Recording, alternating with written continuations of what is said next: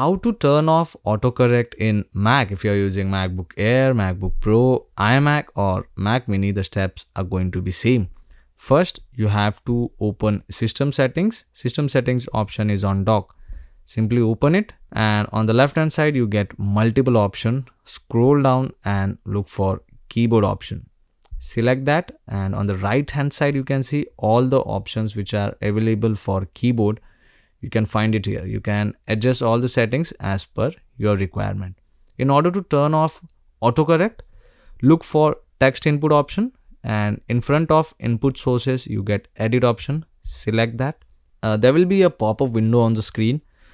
In that, the second option is correct spelling automatically, which is basically the autocorrect mode. So you have to turn off this. Make sure you turn off this toggle. You have to make it gray if it is blue.